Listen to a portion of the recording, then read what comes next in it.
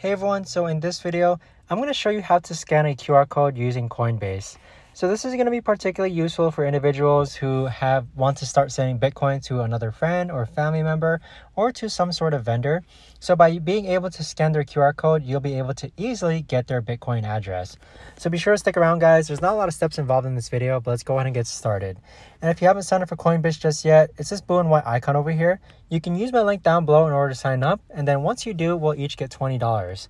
So the first thing that we're going to do is click on this blue and white icon. And then from this page here, you're going to see a summary of all your assets. Now, in order to actually scan a QR code on Coinbase, you're going to click on this upper left-hand side, these 9 circles. And then under buy, you're going to see this scan option. So go ahead and click on scan. And then from here, you can actually see a prompt that says scan QR code. Connect your Web3 wallet to on-chain apps by scanning a QR code. So in this case, you would just simply scan the QR code and then your Web3 wallet would be connected to Coinbase.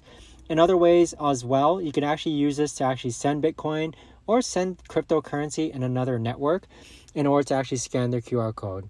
So this right here, guys, is the best and easiest way that I know of to actually go ahead and scan a QR code on Coinbase.